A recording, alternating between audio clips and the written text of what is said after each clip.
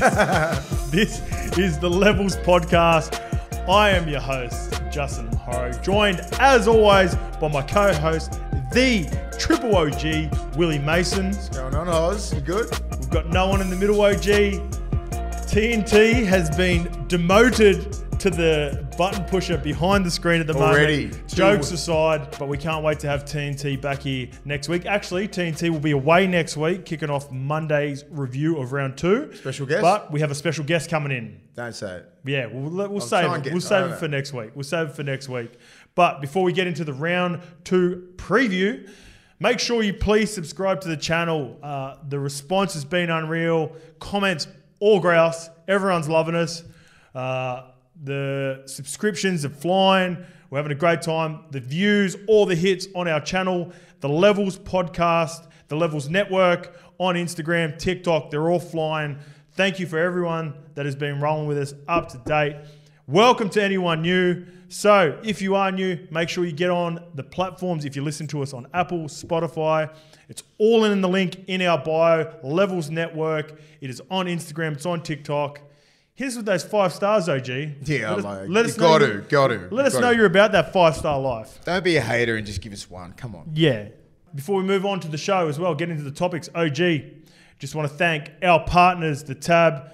They're with us all year. We're stoked to have them on the board because, what, Mace? They're the proper OGs of the gambling world. They're the triple OGs of the gambling world. We've got something exciting coming up with Bet's Friends. We'll add that just before we get into the teams. I'll tell you, I've got some pretty cool things planned with them. We're loving all the interaction that we've been getting. Everyone who's been following us in the Bet's Friend app as well, OG. We've got some good stuff with the Tab, man, this year. Yeah, we've got some big plans. It ain't just footy. It's not just footy. Not just NRL. We're excited. Could be around. Yeah, we've got some stuff coming up. But without further ado, you ready to get in the show, OG? Let's go. Let's roll. All right. First story. Latrell Mitt is about that life. Chestnut checkers. He's getting into it. He's playing the media game. So Latrell's attempt to stir up the Panthers before they play against his bunnies have resulted in Penrith responding. Ivan Cleary fired back in a presser, effectively saying he thought the comments were off the mark. At the moment, really just focusing on getting our game right and going after the game and seeing it as a great opportunity to get our season going. OG, question is, do you like this from TRELL Mitt? He's he's put himself out there. I like it, man, because he's got to back it up. Yeah, he's that man out there. When they go as far as Latrell Mitchell goes. You know, so if he's going to go out there, he's going to put himself on Front Street. He's going to say some shit to stir up everyone.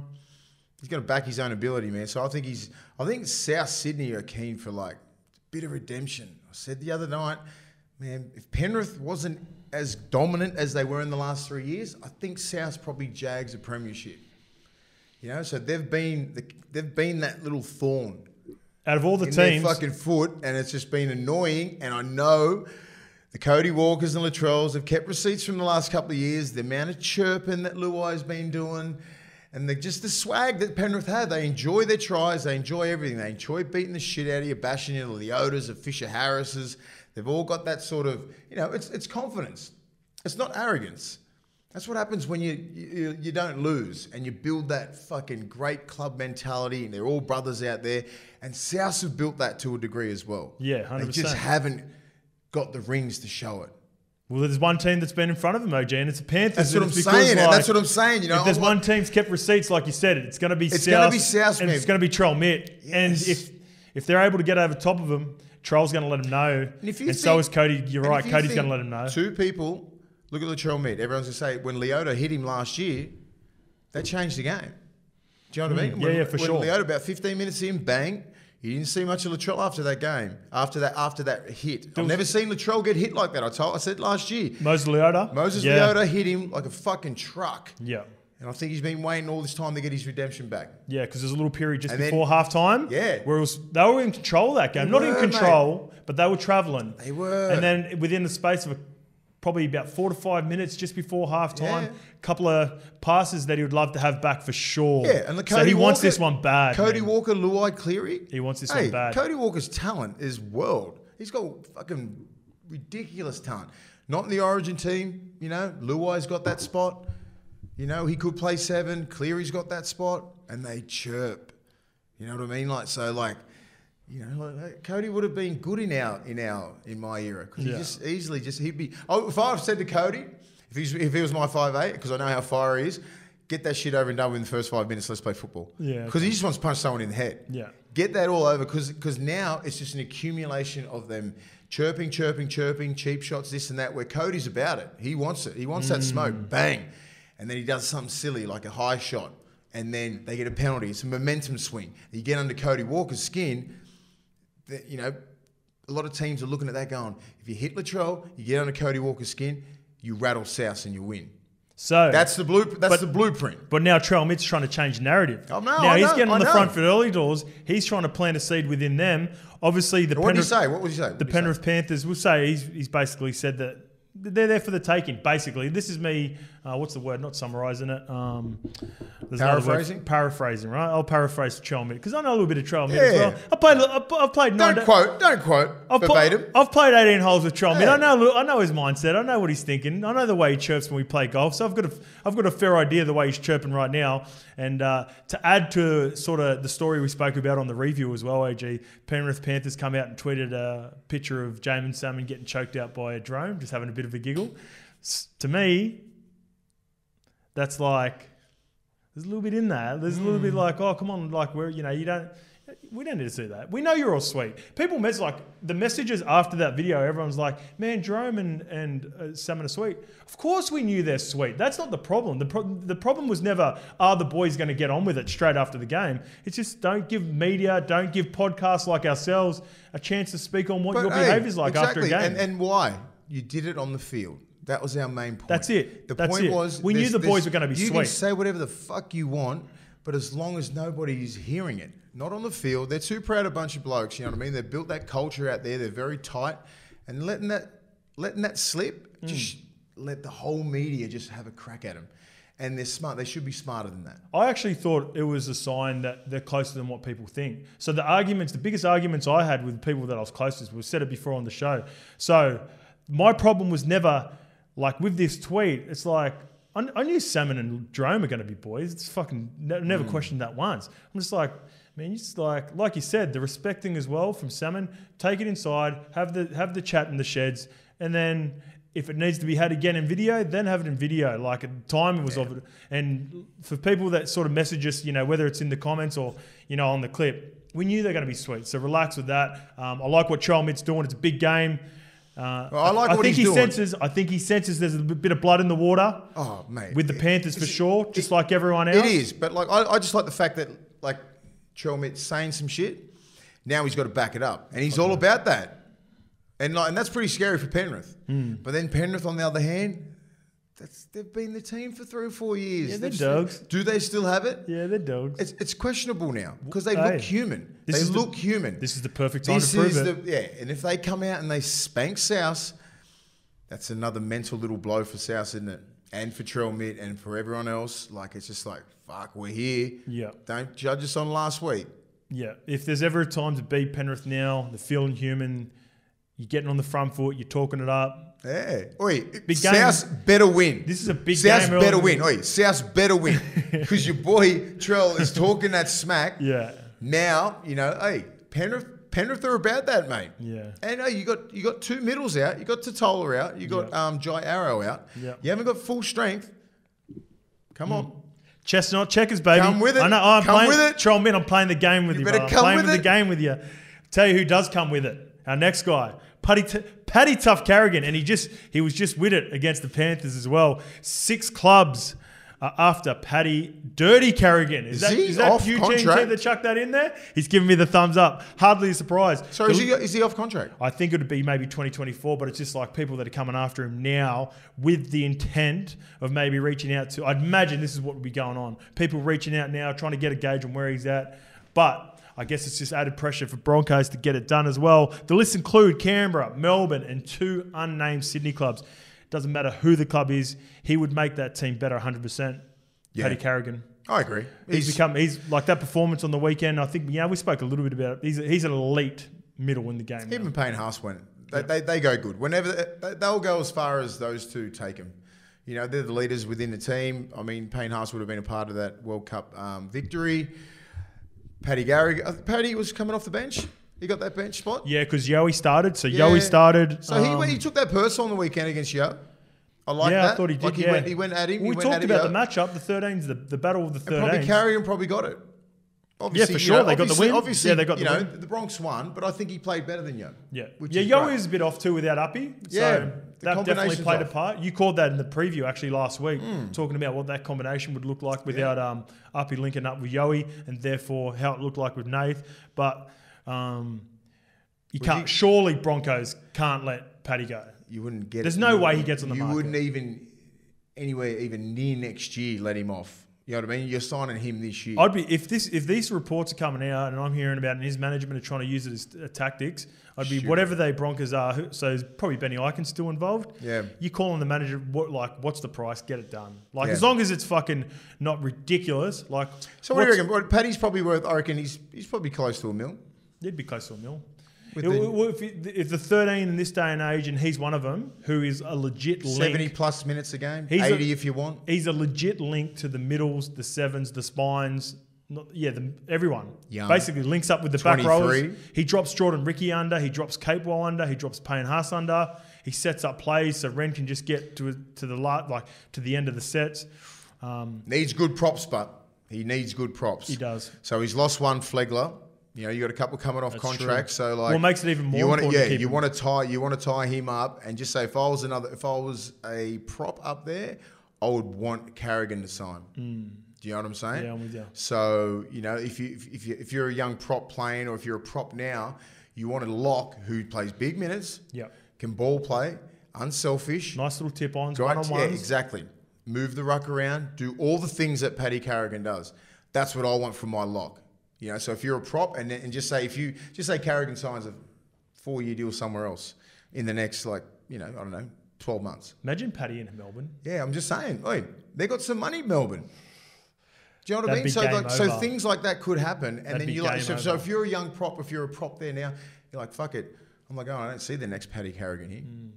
But I don't think that'll happen. I think Paddy will probably see this big contract out, and then he can go on the open market again when he's like 26 or 27. Yeah. But he's a solid. He'd be your number one priority. Him and Payne Haas are coming off. If he become available, I think him and Payne Haas are coming off contract at the same time. Yeah. Okay. So maybe one of the. All right. So what? Devil's advocate here. Who do you pick? Ooh. Who are you picking right now? I think they're coming off contract at the same time. TNT has put the name Paddy Dirty Carrigan in here, as in tough carry. But he's got me. I feel dirty even having to pick one of them. All right. You're probably going to have to. Gun to my head. Probably going to have to. Gun to my head. Oh, I know you're going to say it, aren't you? I was going to say, yeah. I think I'm Paddy, bro. I think I'm Paddy. And I feel disgusting saying it. You should feel disgusted. Because I love pain, bro. But in this day and age, with the difference between the best 13s and the effect that he had when he didn't play in the last 4 or 5 games. Oh man, I feel dirty. I feel that's dirty. Without Payne Haas as well. Shout out to Payne, bro. If you're watching this, I love you, bro. That's with the injured Payne Haas. Yes. So just say, and I think Carrigan's game's evolved a little bit more because the 13 needs to really evolve with the ball skills, ball playing wise. Where Payne Haas hasn't really been coached that well. He doesn't have to tip on. He doesn't play second phase. He doesn't go out the back. But I'm just saying, Paddy has got Payne Haas. Yeah. You know what I mean? But he needs Payne Haas. Payne Haas don't need anyone. That's true. But if he develops a pass... Right. If you think about plug and play, you know what I mean? You can play Payne with any 13. You play Payne Haas. Payne Haas is the best prop in the world. How does...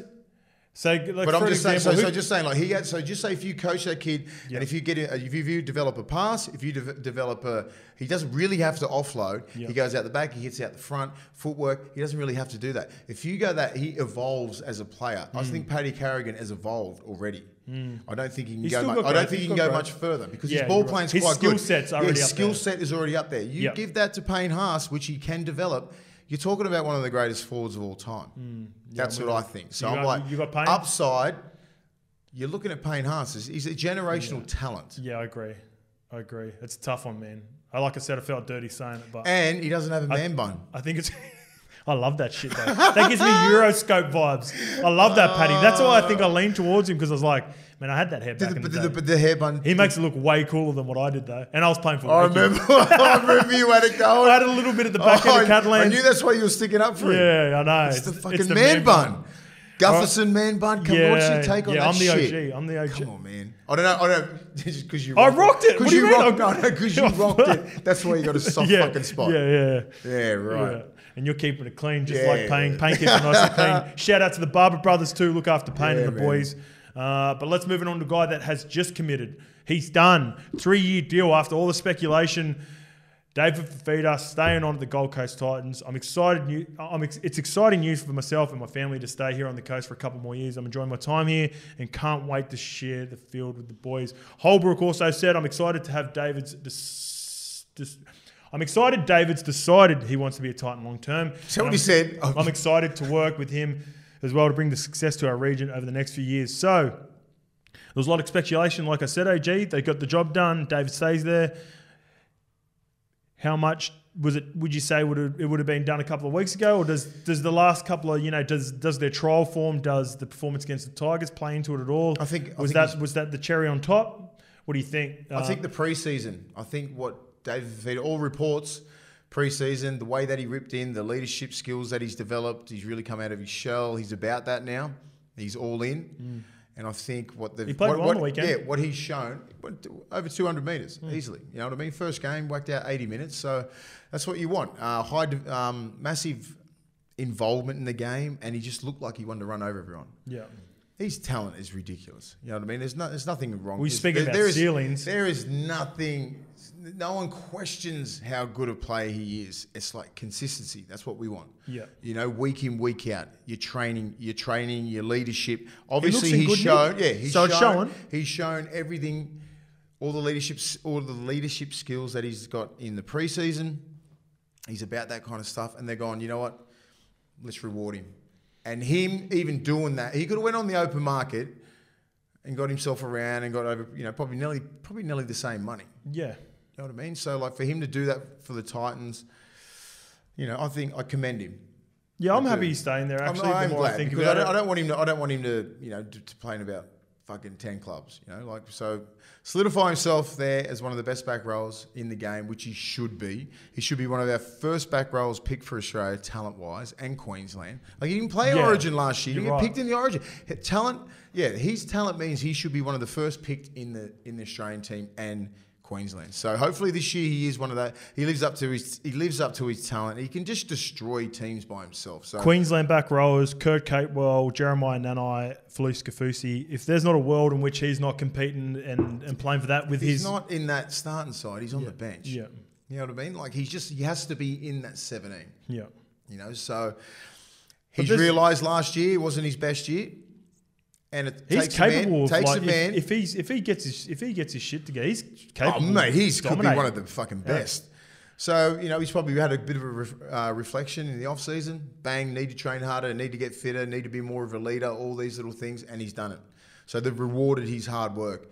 They're not worried about his talent at all. No. You know what I mean? It's all the other things that he needs to tick. Yeah. And I think he's done that, and they would have been watching him close as hell up there.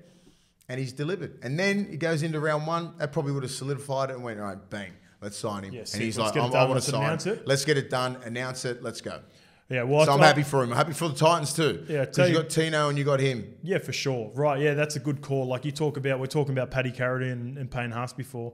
You set yourself up with Tino and Dave. You can start planning around it. Yeah, and one of those guys is Foz. I text Foz on the weekend, congratulate him. Still really close with Kieran.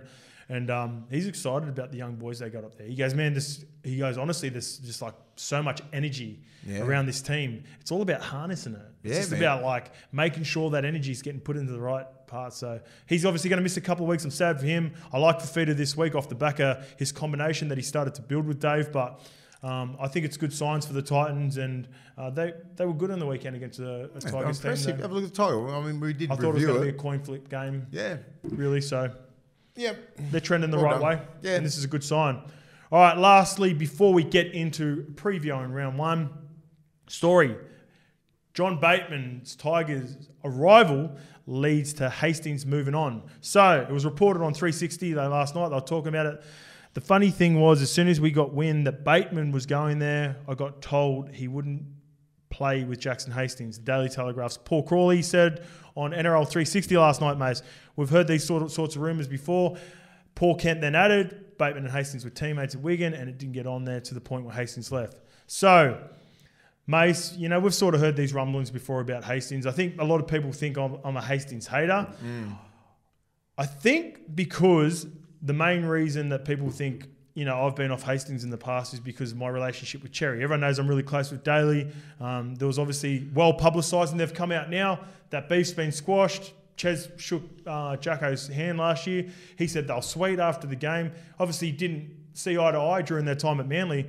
And to be honest, like, it doesn't really bother me, like, what Hastings is doing or whatever. It's just we have to report on it because it's a part of the story, and it's personal. It's not personal. I've actually I met Jackson Hastings once, but he's a repeat offender. It's not just like people think I'm, you know, off him from his time at Manly. I wasn't even at Manly when all this shit went down. I heard about it, heard he's a bit of a lemon, but I also heard he's a lemon from other guys at other clubs as well. So this obviously now has come out. Mace, I don't want to put words in your mouth. You can speak on it as well, but, you know, I've had people send me podcasts and they're like, oh, listen to this, you know, Jacko's whatever. I said, bro, I honestly don't care enough to be. It's just that, one, and this is credit to him, he's a top half in the game right now. He's really expected to do big things at the Knights. He is expected. A top half in the game right now. Well, he's got the capability of being that, Mace, right? Okay. And this is like not being, you know, trying to kick a guy when he's down when these sorts of rumours are getting around. But I will say, there's been rumours from a number of teammates that have played with him. We're a close-knit community, Mace, as you know. Yeah. There's probably been a few people who called me a lemon as well in the past, Mace. It is what it is, but I've heard it a number of times from Hastings. So this is what this topic's are leading to here. And obviously Bateman wasn't a fan from his time at Wigan. Yeah, well, so obviously the Roosters, Manly, I'm not sure, like, went overseas after Manly, wasn't it? So Manly, yeah, so he went over to, he was at the Roosters first. Manly, Salford. Yeah, but I'm saying he went overseas and like he tried to fix himself. He sort of went, you know, he's not getting a gig. Most GMs, CEOs, coaches are like, all right, this is too hard basket. This is fucked. You come from two good systems and they don't want you. So there needs to be there's a bit of a character flaw here. That was a rap on him. Not a very good locker room guy. Not about that. It always starts well. That's what I'm saying. It's just like, but it's not fucking good for NRL teams to not have a good person in the locker room. It fucking means a lot. To get to, when you're recruiting people, so yeah, he's a fucking, you know, if he's a mediocre player and a shit dude, fuck him.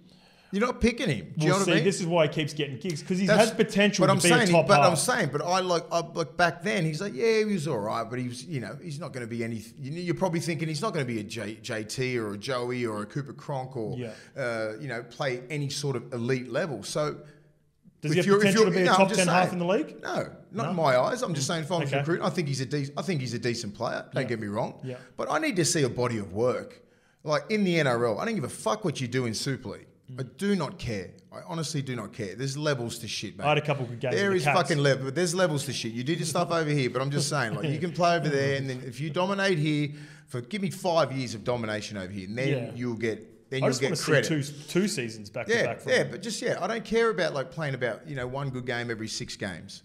It's, you know, you need a body of work, and then we can sit back and we can see, okay, well, he's about that. You know what I mean? So he went overseas. Wow, did he win stuff? Did he win Man of Steel? Yep. He did all that. He killed that shit. Did all that shit. Come back really well for Wigan too. Played for Wigan. Yep. So come back. Everyone was thinking, you know what? He's got his shit together. Good club man. Fixed himself. He's said all the right things in the last 18 months. Hasn't said a fucking bad word about anything. He's the best podcast guest ever. Oh, exactly. You know what I mean? So you can play off to the public and everything like that about, you know, how you change and you're immature and like you weren't this and this and this and this fucking years ago. People are going to believe it. Do you know what I mean? But you can build a narrative on podcasts, you can change your narrative. You can control the narrative. You know what I mean? You say all the right things on the shows, and this is how these young kids work. They got all these fucking people around them going, you need to fucking change. You're managing it. You need to change the way that people think about you. Everyone thinks you're a fuckwit at clubs. You're not a good clubman, locker room person. You need to change it. Go on all the fucking podcasts in the world. Go to this, do this, say this, say this, say this. You're going to do it to get another crack, aren't you? And then... So obviously he went over there, had a bit of a crack over there, played good. Yep. Played with John Bateman, who's a fucking straight up OG. He knows his shit. He knows people. He's fucking straight to the point. I know people who know him. He's like Bateman's that. an OG. He's like that. So for fucking him to even come back over and go, I'm not even going to play if he's at the club. And Hastings, coming off Hastings, having a fucking strong year last year. Again, this is reported from 360 as well, so it might not be the gospel, but we're just saying from what we've heard. I don't give a shit what 360 says because I fucking know people that have been at these clubs as well. And I know people that at the Roosters, at Manly, at all these other clubs, and even at Wigan where he's been. And that's the wrap on it.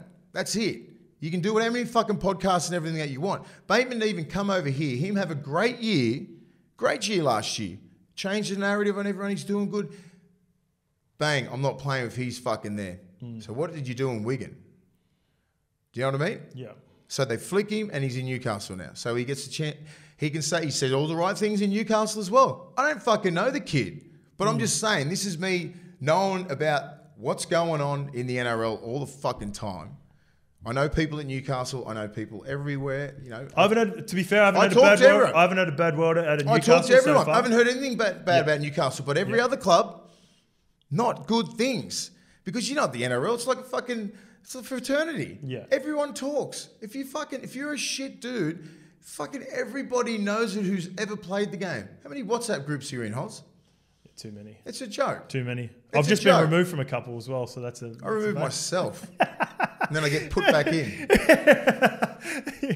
And I'm the administrator and I remove myself from groups.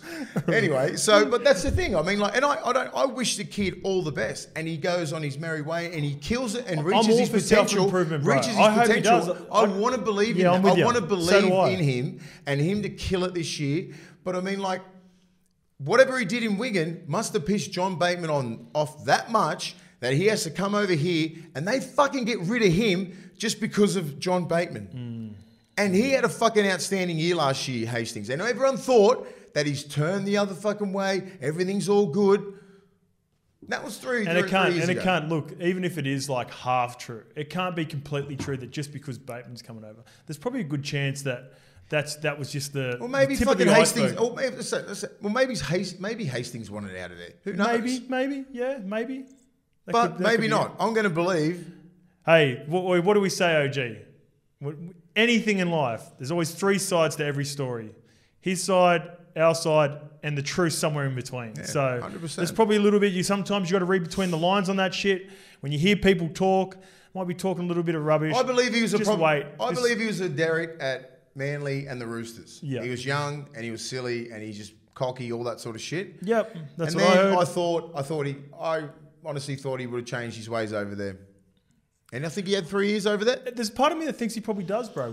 I've seen some of the content that he's put out, some of the podcasts he's on. I think he's got the right. He's just got to follow through on it, bro. This is what I said last year. It's like, again, fucking shade. No shade on Hastings. I don't know the kid, but I'm just saying, like, there's a bit of shade. There is a bit of shade from us, but who gives a fuck? Who cares? All right, moving on to the game. So if you call it shade or you just call it straight talking. We're just there's no shade. I'm not just saying. Yeah. This is exactly what happened. Yep. But this is not 360. I'm saying I'm putting this is not 360 where we can just fucking allegedly talk. This is what it is. All right, before we get down and break down all the odds for the games. Love you, Kenty. And love you, Jacko. Before we get on with the odds, we would also like to let you know about the newest feature on the Tab app. It is the Bets Friends channel. And OG, we got our own one, the Levels Podcast channel. We have our own channel on the Tab. We had the apology on the review show. Few rough results. Not our best week, but it's round one. Relax, chill. We'll build into the season. There's no need to panic. There's no panic stations. So come on, Bets Friends, come on our channel, Levels Podcast. I have a Bets Friends multi available for this week. So our friends, the traders at the Tab, we've asked them for an exclusive offer for our punters on our Tab's Bets Friends channel, which is the Levels Podcast. I'm going to give a little hint into where I'm leaning for the games, OG, just for you, because you'll figure out probably where I'm going with both games. Well, one, you definitely will. I've got Souths to beat Penrith off the back of TRELL Mint.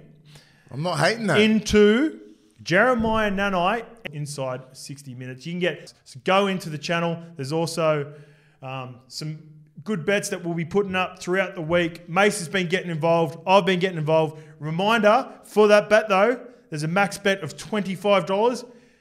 And most importantly, always remember to gamble responsibly. So without anything more to touch on there from our friends at Tab, let's get into the games. NRL Round 1 preview. Kicking it off, like I said, I like Souths. Penrith against Souths. Out at Bluebet Stadium. Head-to-head, $1.52 for Penrith.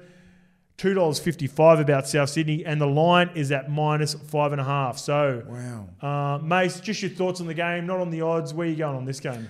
Yeah, I'm going to South. Yep. Simply because all the shit that has been going on over the last 3 or 4 years.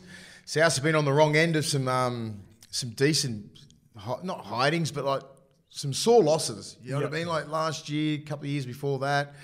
You know, Penrith's been that team that's always been there and knocking them out or beating them in a grand final. It's fucking, you'd be feeling awful. So, I don't know.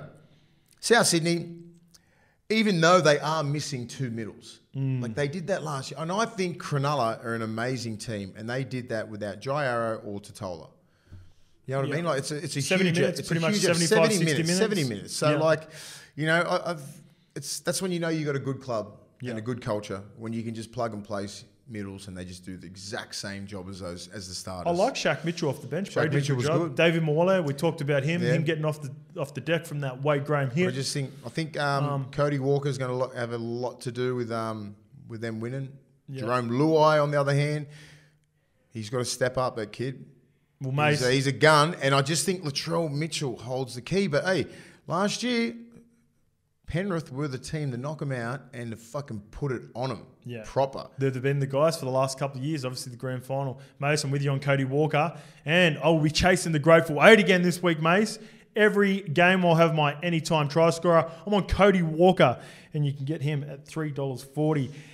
Give me South Sydney as well. Okay. Yeah, but what do you think about Penrith? What do you think about their mindset? That culture that they've built out there for the last 5 years. Yeah. They're not fucking just going to go down after one game. Not down. I'm just saying, like, South just can't roll in there and just think they're going to get over them because they've missed Appy and they've got no kick out and they played bad.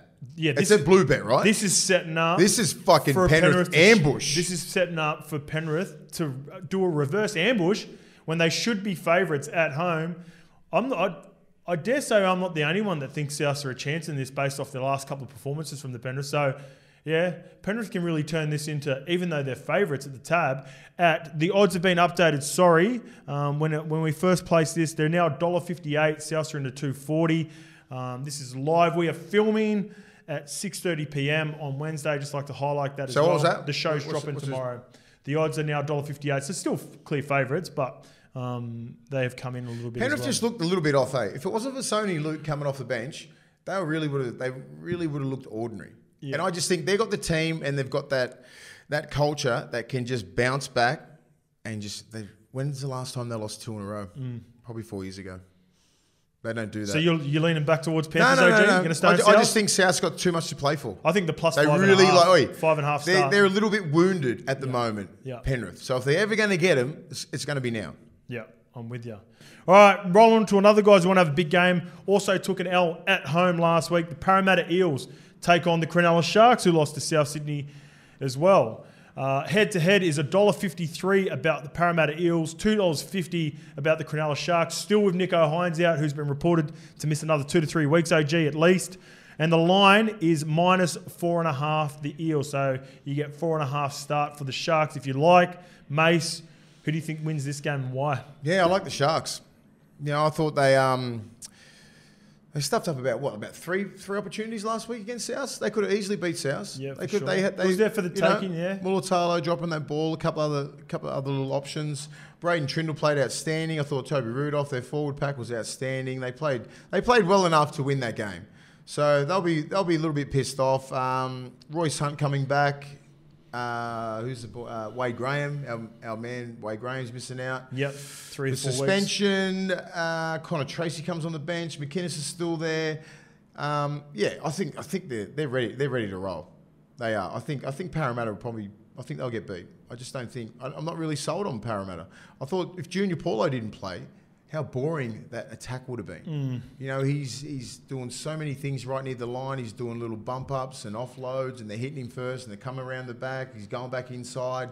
Plus, he's doing everything else. He's like their lock. Like he's ball playing like their lock. Yeah, at the moment too. At the moment, because they don't have much.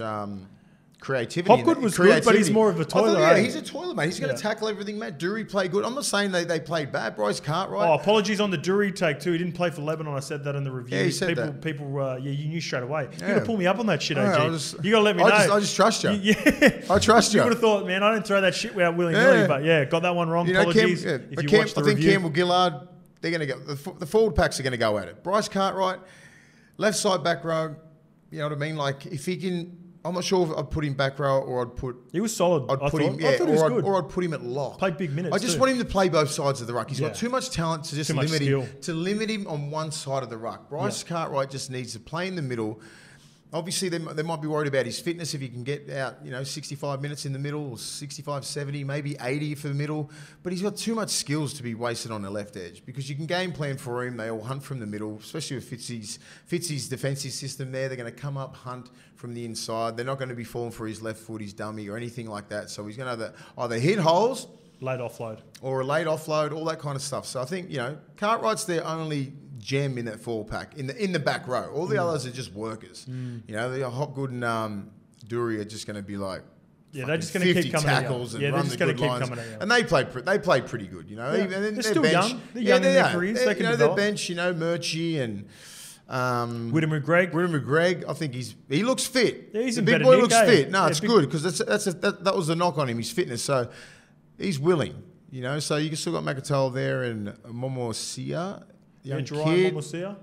He only played about 10 or 15 off the bench last week. Come on. They don't really utilise their bench that well, Parramatta. Well, it's because they rely on their starters. I think they're really lacking from last year when they had Oregon Kaufusi and Murata Niokora. If Murata Niokora didn't start and Matto come off the bench, that gave him real impact of Oregon Kaufusi coming on. Obviously, Makahisi played a little bit as well, but they used to have a two-man bench, remember? Yeah. Like, they didn't use Jacob Arthur too much, and sometimes, and then even again on the weekend, Makahisi Makatoa, I don't think he wouldn't have played more than 10 minutes from memory. So BA's got a pretty solid rotation with his two guys. I think Penasini and Talakai will be going at it. They'll be trying to exploit that left edge of Cronulla because Talakai was out of place and Campbell Graham pretty much schooled him last week. So look for Parramatta to fucking go right a lot because that's the only place where Cronulla look vulnerable. Yeah, well, they got done a few times by Lockie in the game. Is Moylan there? Yeah, Moyes is still on that left edge. Yeah, so Braden Trimble's on the right. Yeah, so it's a weakness there for Cronulla. If you're going to point out a weakness, it's there. All right, I'm gonna go against you on this one. I'm going Parramatta Eels, just for all the reasons we sort of said a little bit about, like alluding towards with Penrith. I think Mitchy Moses and Dill Brown definitely didn't play their best footy. It's only got to be up this week. They've got to be pumped up. How many runs did Dill Brown have? I'm not a big stats guy, OG. I'm just like, from memory, I don't reckon he would have had more than 5 or 6 runs. That's what I'm saying. I could be wrong, but just from memory, love him to run double-digit runs every game. Well, OG, you like where I'm going here. So I'm on Dill Brown anytime. I think Dill Brown really inserts himself into this game. He's their man. And Mitchie gets on the back of it with all the contract negotiations, the chat that's going on in the media. He's starting to bite back a bit. He's getting a bit over it. So therefore, I think them two really have a big performance and Parramatta fly off the back. But they both need a big performance, right? Yes, they do. Yep, they're both off. To their own standards, they wouldn't have been happy with that. They're arguably, when you look at halves in the combination, you got the Penrith gang. Souths are starting to, if Lockie can keep trending like he's doing. It's a top 3. It's a top 5 combination. And obviously you've got Melbourne. The Melbourne boys in Munster and Romy. So, they'll be hungry for this game, I think. And I think Parramatta, like we said in the clip, if you watch some of the clips on there, I'm not a Parramatta hater. I just play it. I just call it the way I see it. I like Parramatta in this one. I think they bounce back. I like Sharks. Now, I think this is the game of the round, AG. Shit, there's 2 crackers in front of that. Penrith South, Parramatta Cronulla, and I think this one could be even better. Yeah. The Queensland Derby. Little bro against big bro. Who's the big bro at the moment? Brisbane Broncos at home to the North Queensland Cowboys. Brisbane are $1.74 favourites and the Cowboys are $2 10 underdogs with our friends at the tab. The line is only 1.5, so the tab also think it's going to be a coin flip. OG, who wins and why? Oh, this is a hard one, man. I love North Queensland, but I think the Broncos will get it. I just think like they're playing at home, right? Yep, that's Suncorp. You're talking 40,000+. It'll be they're going to turn up. They will turn up. This game deserves capacity. I've played in this derby before. It's fucking intense. And it's only round 2. If North Queensland put 70 minutes of what they did last week, I don't think many people touch them. You know what I mean? They would have been happy with the win just to get away. And I just think that confidence that they bring from what they did down at Penrith, the Broncos are going to be so hard to beat. They've all got one more game underneath them. Reece Walsh comes in. Are they capable? Cobbo comes onto the wing with Oates. Are they capable of getting too far in front of themselves? No. Will they be feeling them too? I just think that last year and what happened last year, they started off all right. They end up playing pretty good and consistent all year, and they're just falling off a fucking cliff. Yeah. I think this will be one of those games where they're like, you know what, boys, let's just fucking go 80-minute effort. Playing against the Cowboys, it's that rivalry, all that kind of shit, you know what I mean? Like, they look all right. The only knock I've got on them is like the weakness in the forward pack. It's probably Billy Walters. That's it. He's just not as good as Reece Robson. You know what I mean? You got Jordan McLean and Cotter, Hess, Nanai, Taumalolo. Then you got Payne Haas, Jensen, Capewell, Ricky and Carrigan. It's so even. It is so even. I just think Reece Robson's a better 9 than Billy Walters, because Billy Walters is not a natural 9. The more I actually don't mind Billy Walters. I think I don't mind him. I'm just comparing him. Yeah, I'm just comparing him. Reece Robinson's. Oh, I'm with you. Reece Robinson's got him covered in terms of hits like a fucking truck. Yeah, he's a weapon. He's going to be like he's going to be in legit contention. I think he was already thereabouts last year in the squad for New South Wales. He was in the squad, putting pressure on Cookie and Uppy. I think he was a part of the squad with both of them in it. So I've got high expectations for Reece Robson. You're right. When I look at this team on paper, I think maybe across the board, Brisbane have got more talent. Yeah. I like the cohesiveness of the Cowboys. Even though they sort of let an 18-0 lead slip, maybe 18 or 18-6, 18-0, and Canberra Raiders got back into it, they have to win with a field goal from Chatty Townsend. I just like the cohesiveness of the Cowboys. I loved it. I think, we're both high on them for the season. So, and if you're rolling with us, I'm going to roll with the North Queensland Cowboys. And I'm going to go Jeremiah Nanai, $3.10. It's in our Bets Friends channel as well, so go in there, have a look at it. I'll be updating the anytime try scorers that I absolutely love all round, so come and get on board. Jeremiah Nanai, part of my grateful 8 for this round. Because he had a quiet game last week. He did. He probably was quiet game for a while. He didn't score a try, didn't do anything. I think he only had 4 or 6 hit-ups. He scored twice against and Broncos he's the only last year. Not to get 100 metres in that forward pack. So I think he's gonna try and... I don't know who I'm going to pick, Abe. I'm very conflicted. I'll just start with the Broncos because you're going to go the Cowboys. That's it. All right, I'm going Cowboys, you go Broncos. All right, on to the next game. First game on Super Saturday. The Sydney Roosters, very disappointing against the Redcliffe Dolphins on the weekend. They take on the Wires, who've been pretty impressive, rolling all the way back from their trial form. The Roosters are favourite, though, at Allianz, $1.27. The Warriors, $3.80. And the line, you can get a 12.5 start about the Warriors, which seems to have been pumped in on the tab at $1.85. And therefore pushing the line out, $1.95, minus 12.5 about the Roosters. Mace, how do you feel about that? Jeez, I'm not that confident in the Roosters. If you just had a look at this forward pack, Lindsay Collins, Brandon Smith, Fletcher Baker, Egan Butcher, Nat Butcher, and Victor Radley. They're all goals. You know what I mean? They all have Radley's a crack. out though, isn't he? I'm not sure. They named him. Yeah, Radley. Is Radley out? Radley could be out with If Radley's out, I'm going to back the Warriors. Yeah. Sam Walker, Kiri, Paulo, Manu Suoli'i, Tupou Tedesco.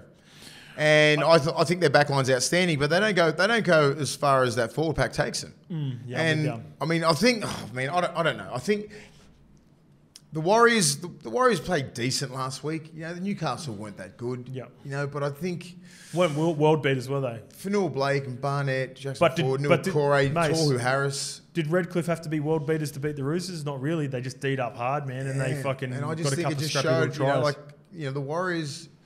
This goes back to 2002 with the the grand final. You know, everyone who's played in the grand final against each other, you just build that hatred towards each other forever. So that's one of these games. I'm playing for the Roosters. You go against the Warriors, it's always a hard game. I just think the Warriors they've got a decent enough team to come over here and and to cause an upset. They'll say it's an upset, but you got so many, like, you know, Fletcher Baker, Lindsay Collins, 2 Butcher brothers and Radley if he plays. I'm gonna just guess. Look, it's Wednesday, 7 p.m. here. This is obviously dropping tomorrow, Thursday, 5 p.m. I'm going to guess, just because of what the Roosters' history, that Victor Radley doesn't play based off that HIA. I don't want to play him. I don't want him to play, bro. The way he was wobbling in that contact when he come off against Redcliffe, I'm going to say he doesn't play. Potentially, you get a Turpin that goes into the starting lineup. Maybe Cheese starts, or they've got options, man. Drew I know. I worry about Victor Radley, man. He's one of the best hitters and one of the best players in the game, but like, you can't go 120% into. He's too much of a dog for his own life. Into every tackle. For his own good, yeah. I love him. I love the way he plays, but I just care about his longevity. Such a good player, great for the club, great for the game. Love seeing him play, but I don't want to see his career just come into have a look at some of his mates that he's won premierships with. Boyd Cordner and Nathan Friend. 28 years old, Boyd Cordner. Do you know what I mean? Like, it's like... He had so much more he's going to achieve. Yeah, I just don't want that to happen. Yeah. And I think the Roosters are at the forefront for all this player welfare. And I hope to God that they're taking care of this kid. I know they are, but sometimes you need to step in front of some players. Yeah. Because we just don't give a fuck when we're playing. We just want to play. We want to rip him for your team, rip him for the club. And he's a proud Roosters man. They all love him. He's highly respected throughout the game. But Victor, just look after your health, mate. Yeah. Yeah, great chat there, OG. Joey Manu will be a big in for the Roosters. Still think the Roosters win, but I'll take the start plus 12.5 at the tab. And for my anytime try scorer, just because I thought the flanks were a little bit vulnerable on the weekend. Obviously, Jermaine Asako went over a couple on that right edge. I thought Edward Cossey's been pretty impressive, and he's starting to really find his way in the NRL. Like, he's still got the odd error in him, and he obviously, you go back to that Anzac Day game last year with the Storm peppered him. But every time I see Edward Cossey play, I'm even more impressed. So $2.50 about Edward Cossey to score on the right side for the Warriors. I'll take that at $2.50. Moving on to the next game. The team that beat the Sydney Roosters last week, the Redcliffe Dolphins, are hosting the Canberra Raiders. So the Canberra Raiders are staying up in Queensland for the first 2 games. Sticks wasn't happy. It's not bad. Sticks wasn't happy with the draw of getting the Cowboys, so I dare say he wouldn't be happy that he's staying up in Redcliffe for the game 2 as well for the Canberra Raiders, travelling in the first 2 rounds. The Dolphins are $2.45 underdogs at home. Right. Therefore, the Canberra Raiders are favourites at $1.50 with our friends and our partners at the tab. The line is plus 4.5, so if you want a 4.5 start on the Raiders, you get $1.90 about that, and minus 4.5 about the Dolphins. What do you think? Can Wayne do it again? Back to back? Wayne can do it again easily. I think what they showed was a lot of grit, and just like what Kaufusi did, it just showed and epitomized what they stand for. You know what I mean? Like, they don't have massive, big household names, you know what I mean? But they've got some proper vets in their game, and they fucking rip in as hard as they can. They just got first graders. You got proper first graders. A couple of OGs that are rep plays before. You know what I mean? They've got some just guys who know how to handle first grade easily. And they proved that last week. They weren't rattled at all from like how the Roosters come out. Their backline's quick. Their forwards are aggressive. You know, like just say with O'Sullivan and Katoa, young back rows, they defend inside Kaufusi and Bromwich. I mean, just outside those guys. They're getting protected massively. It's like Darren Lockyer and you got Tony Carroll outside. Big Tunza. Fuck that. I'm not running at Tunza. I'll go to the other side. Tunza was a problem, mate. Fuck, he was a problem, Tunza. I had to go, get it, Lockyer, mate. All game. Yeah, I'll try. Fucking Jesus Christ. Drop me under. Tom Gilbert, great defender as well. Marshall King, outstanding. Bromwich, Wallace, Kaufusi, the other Bromwich. Jeremy Marshall King. Both outstanding. Marshall King was unreal. Even like Mark Nichols, Lemuelu. Yeah, killed it. From the Cowboys. Absolute animal, that try he scored. I loved everything he did. He's got some game about him, Mark Nichols, try again. He did Apologies his job. if we're pronouncing that wrong. Yeah, it's a bit he of did a tongue his job. twister. You know, I think, you know, Canberra, they didn't start good, obviously, you know, but they showed some dog. Yeah, they got some dog in them. I just think this will be a pretty tough game. You got some proper vets in this game. It's very They're hard going to go at each other in that forward pack, and I just think they're just a little bit more class in the back line. You know, I think the Hammer played unbelievable. Isaka played great. Branko Lee and Aiken, great defensive players. Yep. Tessie Newell's outstanding coming out of yardage. Good carries. And they're back. Oi, the 7 and 6, get to your kicks, make your tackles, lead the boys around, show some energy. That's all Wayne would have said to them. And that's exactly what they're going to do. He installs that much just confidence into everybody, let alone the 7 and 6. Everyone would galvanise around him, and that's what they did on the weekend. No one fucked with So Sullivan and Qatar on the weekend, did they? Not aggressively, nothing. Yeah, Felice didn't allow it. No. Kenny didn't allow it. And I think they'll go off this. They'll just keep the momentum happening. I agree. I think the Dolphins are dogs, but I also think they're going to come up against some dogs that have been doing it for a minute together, even though those players have been doing it. I think they miss Papali'i, man. Big Papa. Yeah, so he leads that shit. But Tarps has taken his game to a whole I know that, level, but Tarps needs Papa. Yeah.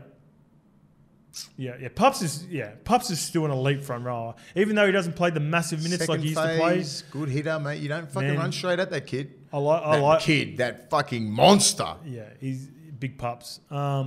Yeah, but I think Joseph Tupton is doing a good job. He's a proper leader of that team. Can't do it by himself, but Pups has taught him. Pups has taught him. He's going to have to because I got the Raiders in this one. OG. He needs the other prop to do his work. Yeah, and you know where they get helped because they've got dogs in the backs as well. Jackie White, and he plays like an extra forward. Yeah. Tom Starling, only a small fella, plays like a dog. Tom Starling thinks he's 150 kilos. Yeah, he's got that proper small man syndrome where he thinks he can beat everyone, and that's contagious, bro. That runs off in the team. I like Canberra. I just think, you know, I like Horsburgh too. I think he's improving. He's ascending as a player. They're at home again. Sorry. How many reckon they're going to get Suncorp? Is it at Suncorp again? Is it? Let me have a look. I think they're at Redcliffe. Redcliffe. Yeah, I think they're at the back. Do they have a stadium? Yeah. Let me have a look. Coming up here. It is at KO Stadium at Redcliffe, yeah. Right. Interesting. I'm going Raiders. I think Raiders, this is going to be a dogfight, a proper dogfight. I don't think it's going to be high scoring.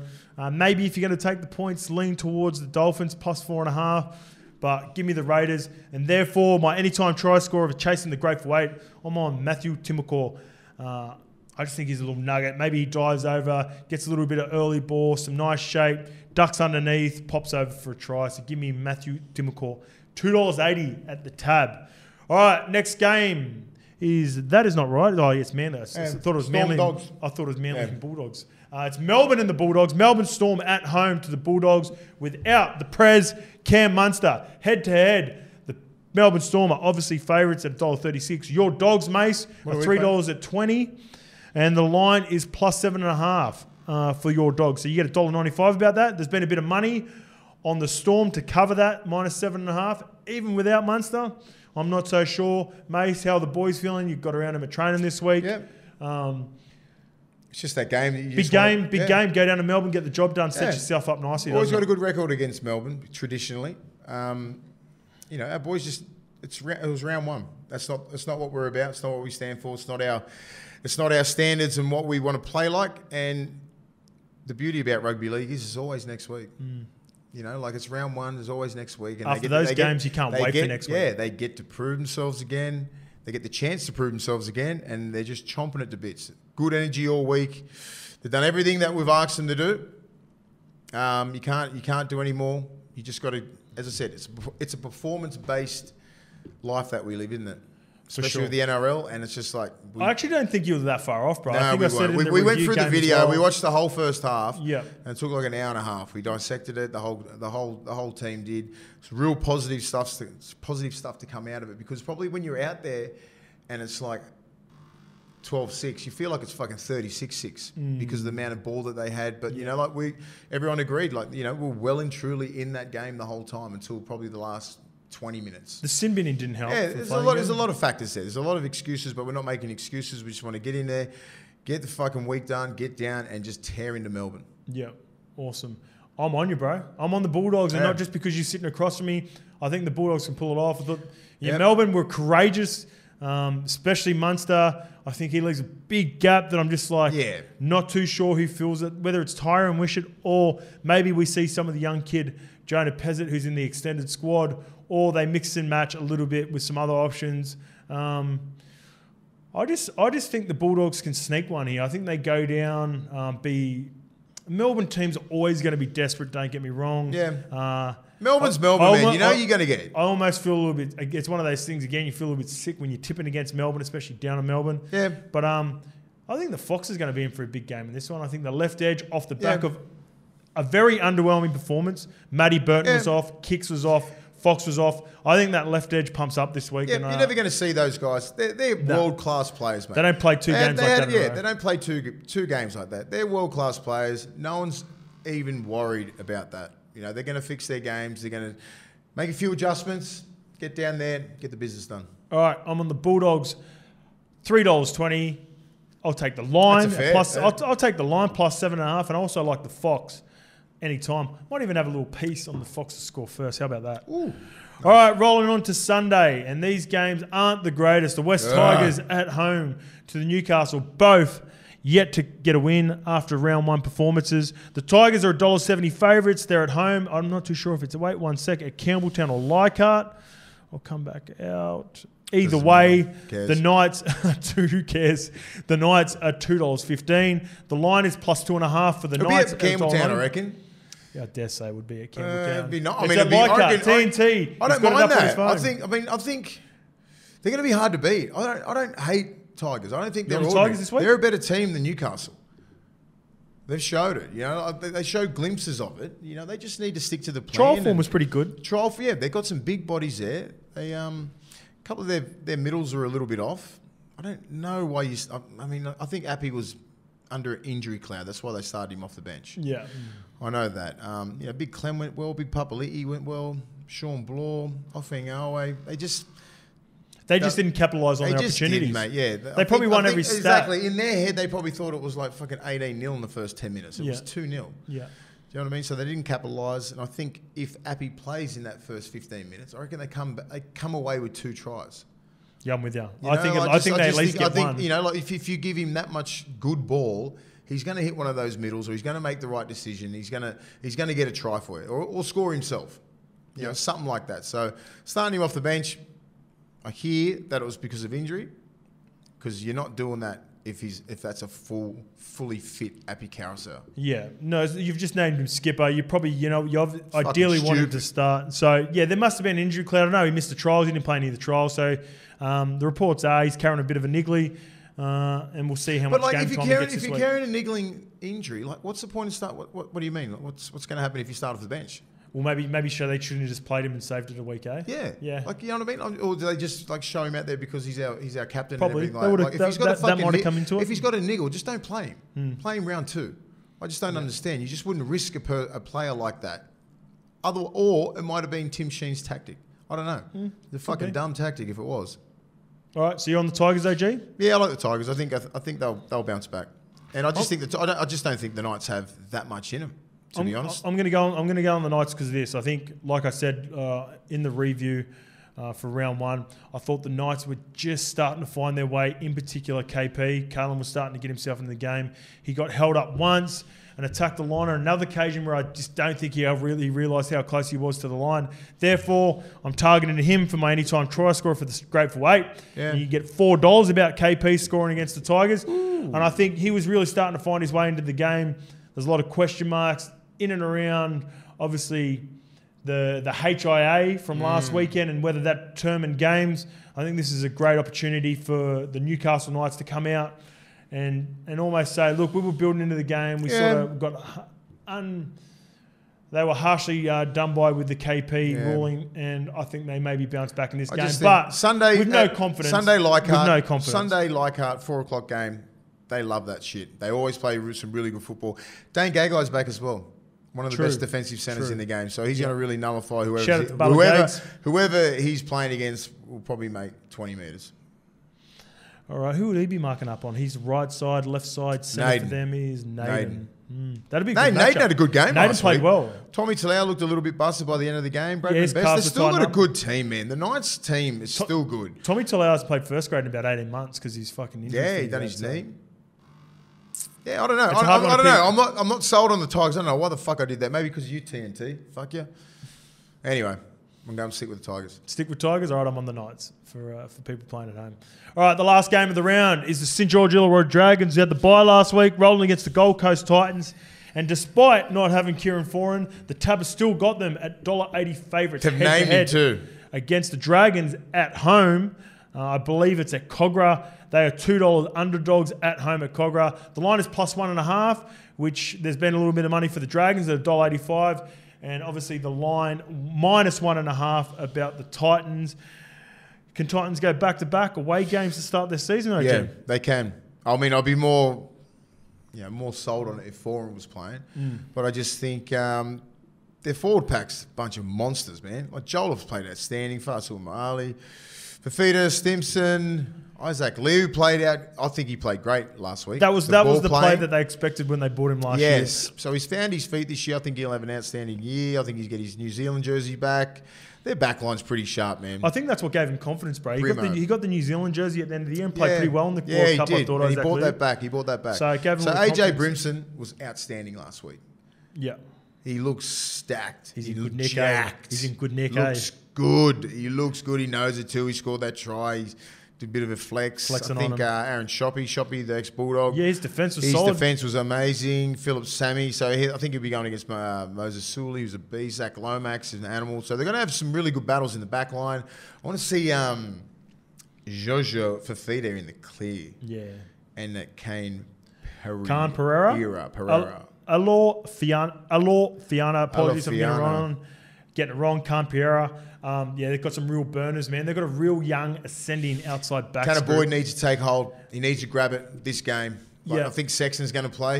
You know what I mean? You think Sexton will play? Is that what you think the play will be? I mean, unless you move AJ to 5'8" and you put Campbell to fullback, maybe that's a little bit better. Because I don't think you can have Sexton and Boyd. Probably the worst halves in the game. I'm telling you, there's a young kid called Keno Kinney, number 21 jersey in the reserves. Massive reps on him coming out of Gold Coast. What do you reckon? Would you do that? Would you put AJ at 6 and put Campbell at 1 or put Campbell at 6? Well, no, I would go Sexton personally. I'd give Sexton. This is a 7. Yeah, 7 and 6 with wherever you play with Tanner Boyd. Just give Sexton the opportunity now. He's seen Kieran Foran do his thing in the preseason. There were big raps on him 12 months ago. I thought he was going to become a real player. Let's give him another chance. Team's got a bit of confidence after a round 1 win. Plug and play him in there. Therefore, I don't want to move Brimo away from that fullback role. Yeah. And I thought Jaden Campbell brought some real energy coming off the bench in a little splurt. I just felt like those two were popping up all over the place. So just plug and play Sexton, huh? Yep. I'm changing Sexton in and see, like, it's almost like do you put Sexton at 7? Not a last chance. And put Boyd at 5'8" on that left side, so as a combination with FIFITA? Something like that? Potentially, yeah. Because I don't know, because I don't think he's not a traditional or Tanner Boyd's not a natural 7. Yeah.